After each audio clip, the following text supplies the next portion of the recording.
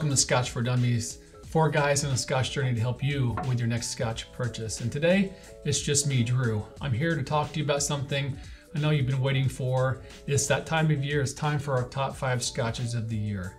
Now, to say 2020 has been crazy is an understatement. But looking back, I was able to look through some of our drains we've had this year, and I'm pretty surprised at some of the great bottles we've had. And I want to share some of those with you right now. So let's begin with some honorable mentions.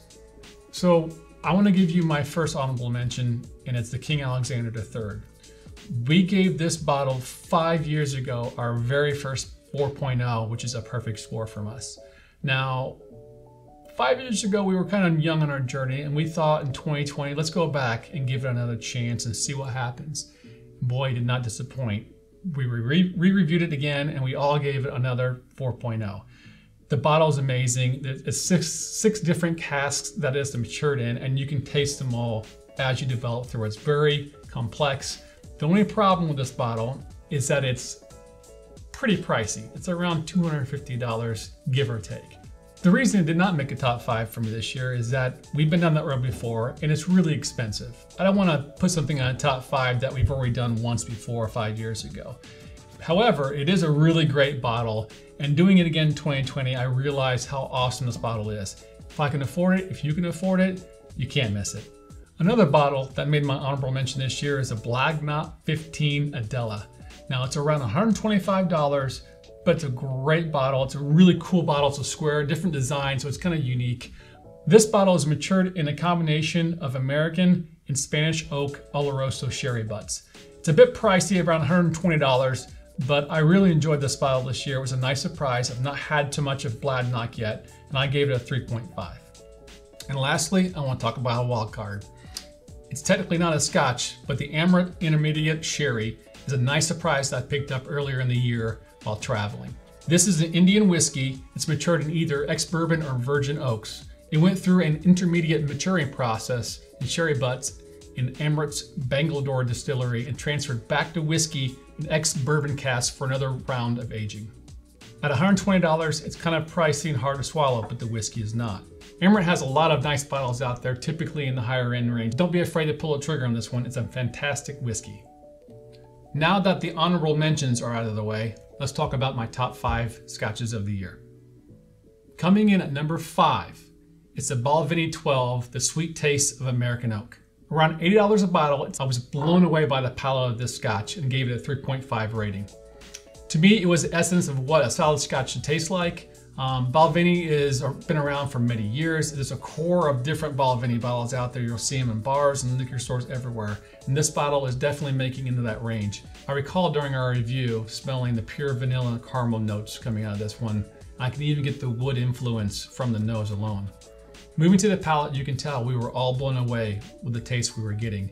Vanillas, caramels, oaks, spice, a hint of even buttered toast was in there, and a very long finish. I would state that it is a tad high on the price side, but to me it's well worth the price. I would love to have this bottle on my bar as a go-to Scotch and share with anyone. It's a great bottle. My number 4 Scotch of the year goes to Naked Grouse. This is a blended single malt. Some say it's a source of Macallan and Highland Park, but we really don't know. What I do know is it's a fantastic bottle with an affordable price tag of around $30. I was introduced to this bottle by a good friend Sunday Evening Scotch during a blind review he gave me, and it opened my eyes to how magnificent this bottle is for the sherry influence that you're getting out of a $30 bottle. During this review, I remember tasting that Oloroso sherry, some toffee, some sticky pudding, and hints of creme brulee. This bottle also made it to our top 10 Scotches under $50 voted by the Scotch community. You should check out that review as well. Coming in at number 3, it's the Balvenie 15-year-old single barrel sherry cask. Now, this bottle is a tad high in the price range, around $135 on the shelf, but it does have a nice ABV of 47.8%. Now, I gave this bottle a 3.5, but I'm a huge fan of the sweet side of sherry casks. However, if you watch the review, the title says best 15-year-old on the shelf. If you are a fan of sherry, this is an old-fashioned sherry bomb. Hints of dried fruit, molasses, almost like fruitcake. This big, heavy sherry hitter could even go against the likes of the GlenDronach 15 revival, and I think it would match up just fine. Coming in at number 2, I'm stepping outside of my sherry love and going down the road. All roads lead to Islay, don't you know? That's right, it's the Ardbeg Uigeadail. Now this bottle is priced around $100, but it's another fantastic bottle with a decent ABV of 54.2. I don't normally give out 4s to Islay bottles, but this bottle is well deserved of a 4 this year. Looking back when we first started reviewing Scotch, this was one of the first Islay peated Scotches that we ever had. I specifically remember Sean bringing it to the bar, and when we opened it, it just kind of, the peat just blew us away. It was so strong and smoky. All of us were like, whoa, it's just too much for us. Like most people, it's hard to jump right in and really enjoy the smoky, peaty world of Islay. The fun part of the story is we put it on the shelf for a while, didn't touch it, came back to it about 6 months later, and we all loved it. Now that our palates have matured, we went back and re-reviewed it in 2020 to see how good it did. The nose has everything you want in an Islay. The smoky, the peaty, the creamy, even essence of sweet. It's almost a perfect blend of flavors that give it a nice complexity, and that's what I recall during our review.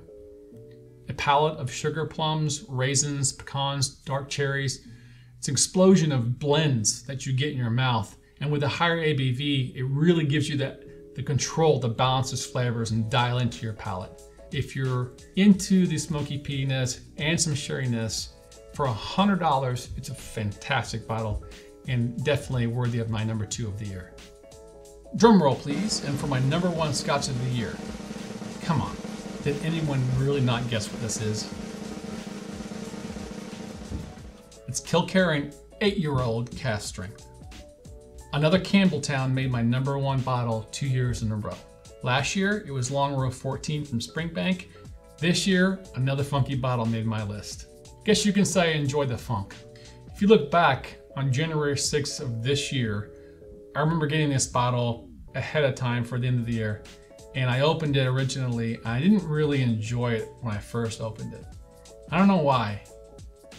However, during this review, you can actually see me go from thinking about not even enjoying this bottle to selling it to one of the dummies to the end of the review, absolutely falling in love with this bottle, enough to say it's a 4.0 for me. It's around $70 if you're lucky to find it. When we first had this bottle, we had to get it overseas. It's just now making it to the US market. And I can tell you right now, it won't stay at that price for long, and it absolutely will not stay on the shelf that long. So if you can find this bottle, buy a bottle or 2 or 3. And by the way, send me one for suggesting it to you. There's sherry sweetness, old leather, musty on that, oh my gosh, on that funk. That Campbelltown funk is delicious. It's an amazing bottle, and rewatching the review, it gets a smile on my face just because how much I went from selling it to coveting this bottle. And this is actually my 3rd bottle this year, and I'm hoping, fingers crossed, that I can find a couple more bottles on the shelves somewhere close by and get them myself and stock up from the bar. Cheers. Okay, that's it for me. I hope you enjoyed my top 5. Hope that you can find some of these bottles. Watch out for the other Dummies top 5s coming out. And by the way, we're all putting out our number 1 Scotch of the year combined sometime around Christmas. Will this Karen make that list? I don't know. Let's check it out and see. Have a safe and happy holidays. Sláinte.